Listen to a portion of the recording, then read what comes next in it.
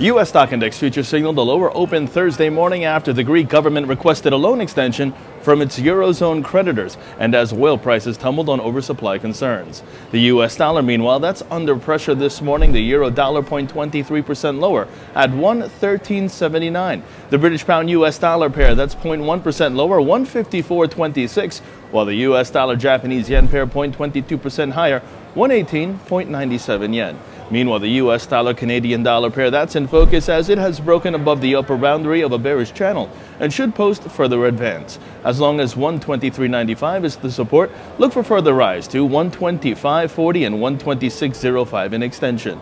Precious metals, meanwhile, they are experiencing a rebound with gold in focus as the relative strength index is bullish and calls for further upsides. As long as 1197 is not broken, expect a rise towards 1225.30 and 1234 in extension. And silver, 2.82% higher, $16.77 a troy ounce. And don't forget to follow Trading Central on Twitter at the handle TCWebTV for all of your Forex market updates. And for Trading Central Web TV from the New York Stock Exchange, I'm James Sweeney.